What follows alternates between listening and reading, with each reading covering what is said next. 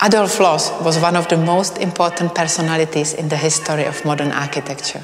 He was born here in Brno, but during his lifetime he worked mostly in Vienna, in Prague, in Pilsen, in Paris, in other cities. This building, the residence of Victor Bauer family, was in the 1920s almost completely furnished according to design by Adolf Loos. So what happened in the decades that followed? Why is this building so little known to the public today? Let's have a look.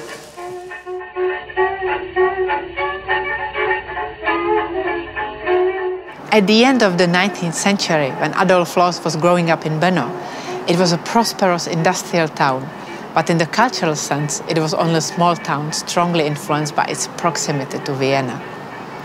The situation changed completely in the 1920s, when Brno became the second largest city in the Czechoslovakian state. Many new public institutions were established, and the city was massively rebuilt in Bauhaus style to meet the needs of the day. Adolf Loos in the 1920s still worked and lived in Vienna, but he visited Brno quite often, and the young generation of architects was strongly influenced by his texts and by his lectures. During his visits to Brno, Adolf Loos also supervised the work on the Bauer's residence. Only shortly after the works on the interiors of the Bauer's residence were almost completely finished, the representatives of the city started to build the new modern exhibition center, and its building in the year 1928 completely surrounded the Bauer's residence. That's why the Bauer Chateau is now one of the buildings at the Brno Exhibition Centre.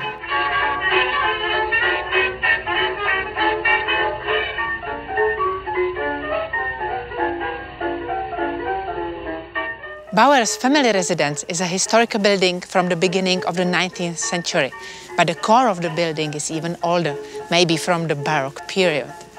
Moritz Bauer bought the building in 1850, and his grandson, Victor Bauer, inherited it in 1911. Since 1919, he lived here permanently with his wife and their 4 children, and that's why he, at the beginning of the 1920s, invited Adolf Loos to design the interiors of the building for him. Let's go inside to see the interiors.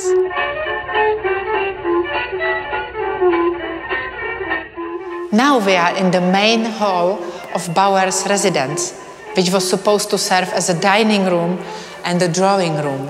What is typical for Loos' work here is the architectural composition, the symmetrical composition consisting of this main heating element, accompanied by the built-in cupboards on both sides symmetrically. The similar symmetrical composition can be also seen in this part of the room, and here we have the simple design elements which were installed here to give the impression, the idea, how the room was supposed to look like with the inbuilt sofas proposed by Adolf Loos. And of course the window is typical design of Adolf Loos. The most valuable element in this room is original marble cladding. It's Italian marble called Cipollino because of its typical layers resembling the onion. Adolf Loos combined this type of marble with plaster friends running around the building with the ancient motif. As for another built-in elements, built-in features, I would like to mention these flower pots under the windows. Unfortunately, we don't have here the flowers anymore because in the 1950s, the additional heating was installed in the room and it was placed instead of the flowers. As a decoration, Adolf Loos used in this room the paintings. They were the historical oil paintings and they were the family heritage. The room was illuminated by several types of lights. Chandeliers were the simple glass discs. We don't have them here anymore. And what we have here are 3D printed replicas of electric scones Originally, here were the electric scones in the shape of swans in the style of Louis XVI. We think it's important to point out that Adolf Loos used these historical pieces because he also designed the entire room in this building in the Louis XVI style. It was the main bedroom, the bedroom of Margaret Bauer.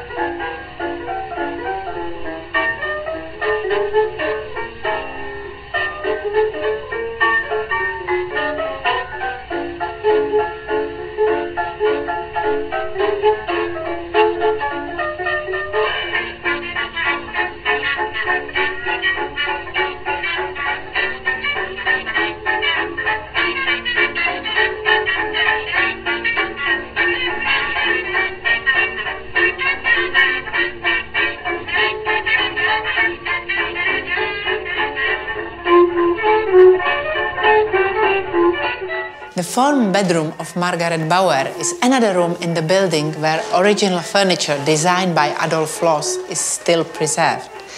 From the correspondence with local companies who worked on the commission, we know it was completed before 1923.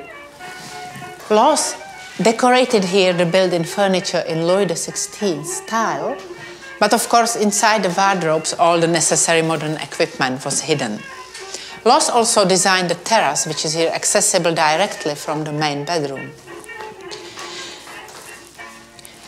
The only piece of the furniture which is missing is the bed, because since the 1950s, where the building became the part of the exhibition center, the room was used as the small meeting room or the office.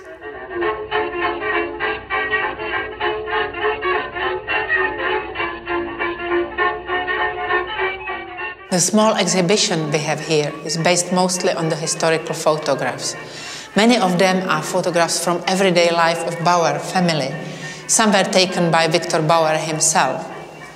Because the chateau was expropriated by the state after the Second World War and later became the part of the exhibition center, it served for many years as a restaurant for the exhibition visitors, as a canteen for employees, as the office building.